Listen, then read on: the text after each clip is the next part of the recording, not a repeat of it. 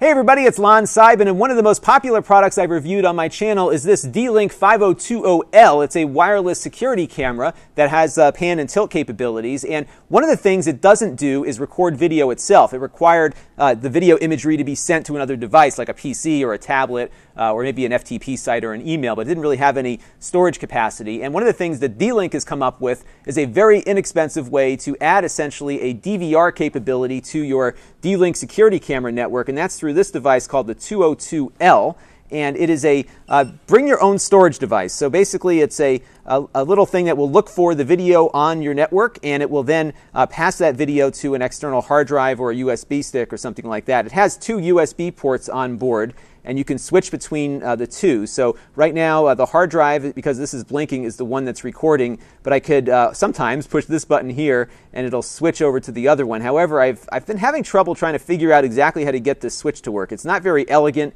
and the switch back doesn't work all that well. And the reason why you'd want to switch is that if you were running a hard drive, you wanted to take it off and look at it, you could switch to the other device so you don't lose any recording while you're going. It has an Ethernet cable here because it needs to be hardwired into your network, so it cannot work over Wi-Fi unless you have some other Ethernet to Wi-Fi adapter that you can plug into. Now, it only works with a few of the mydlink cameras that support the mydlink protocol. So this 5020L does, and there's a few others that do as well.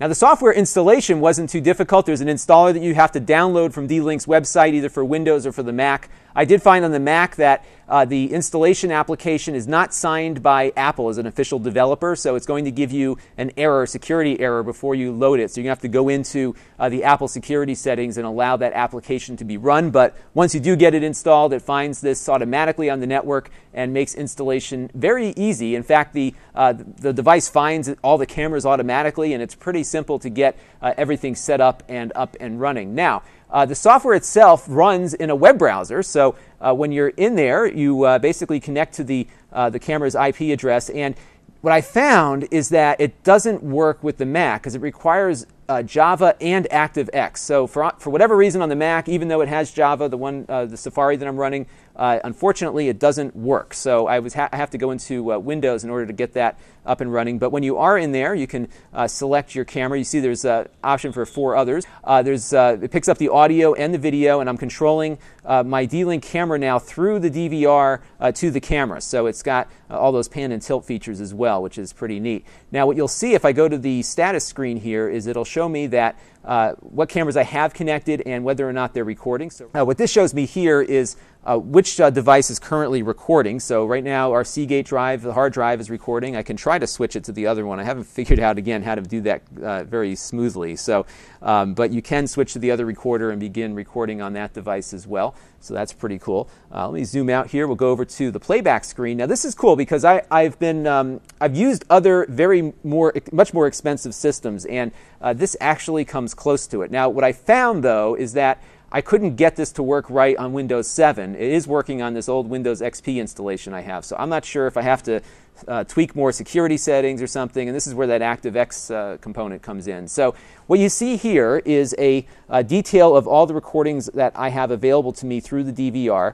and I'm going to zoom in a little bit here, and you can see some of these events that I have set up here. So basically what happens is it records everything. Unless you tell it not to, it will record absolutely everything, which is fine because what will happen is it'll wipe out the drive, or basically recycle the drive as it goes. So if it fills the drive up, it'll begin deleting the oldest video files and continuing onward. The recordings, basically, the red areas are things that were recorded. The blue areas are when the camera detected an event. So what happens is that the camera settings for event detection still need to be set up. And if you go to my review of the 5020L, I'll show you how to do that on this camera. So basically, when this thing sees an event, it shoots a little signal to the DVR here to say that, hey, I had a motion event, mark it. And when it does mark it, I get a little blue icon here, and I can go in and see that my dog had walked in front of the camera during that period of time.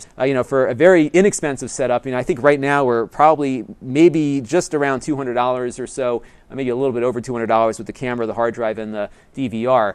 Can't beat the price on that for sure. It's kind of a roll-your-own solution. Again, the issue, though, is that this doesn't work on the Mac for some reason, and I had some issues with Windows 7 as well. Let's step through the setup real quick so you can see some of the things that it has. You can add a camera through this interface here. It'll actually go out and search my network to see if any other cameras have shown up. I only have one, so I can't do more than that. You can also set what kind of video recording formats you want to do. For instance, we can set the frame rate lower and maybe save a little disk space. We can also record at a smaller resolution, and I can also tweak the bit rate as well. I like to keep the audio on too, because that's pretty handy, because if you're looking to catch somebody doing something they shouldn't, you want to be able to hear their voices if you can't see their face, perhaps. And then I also had set up, again, channel 2 is the camera that I'm using right now, the motion events to record as well, because by default it doesn't do that. Even if the camera is recording motion events, you need to go in here, configure those motion events so that it will do that. And you can also set a recording schedule, so if perhaps you didn't want to have it record all the time, maybe only record at night or something like that, you can set a schedule in which it will do that. You can set your time zone, of course, over here and carry about your business. Now, maintenance. There isn't much to do maintenance-wise. I did find that it just acts a little flaky, and you may want to reboot it every once in a while.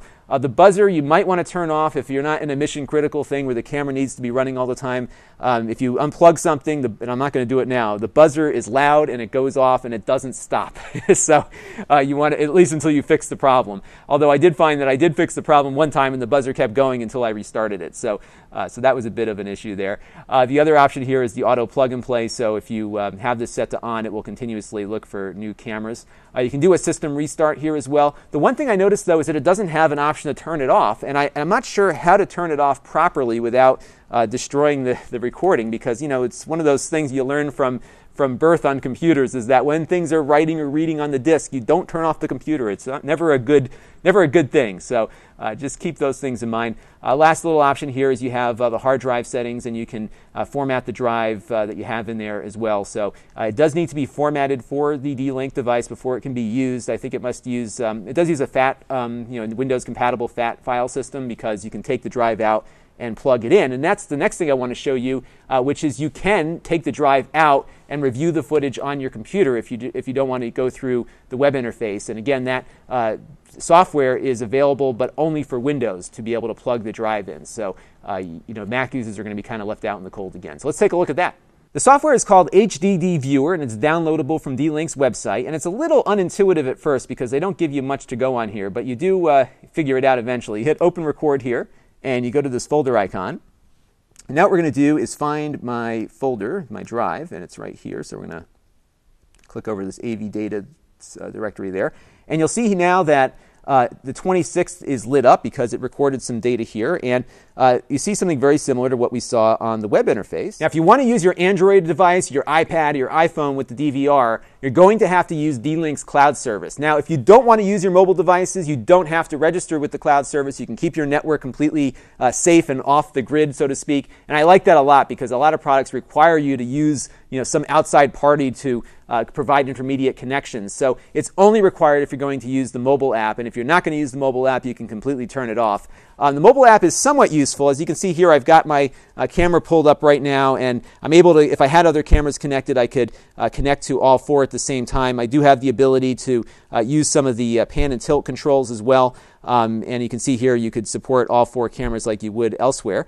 If I double tap on the camera here, I can just hit this. And again, it's a little unintuitive because you have to know to tap on the bottom of the screen to get, or anywhere on the screen to get this little icon to pop up. And if you click down here, you'll see a little screen pop up, and what it'll do is it'll light up red any place it has recordings for that particular day. So if I go to the 17th here, or 17th hour, and I look at the minutes here, I could say, all right, let me look at what happened at 5:18, and I can hit play, and it should go out to the DVR and begin playing back what happened on that period of time. It's not very fast, as you can see, so using the computer locally or plugging that hard drive into your Windows machine is a lot more efficient. What do I think? So I think it's good. I think it's going to get better, and I think its problems right now are mostly firmware and software related. So the quirkiness with the web interface, with the ActiveX control and the Java, they've got to work on that. They've got to make it better. When it does work, it works great. I was running this thing for several hours today. It was recording everything it was seeing and then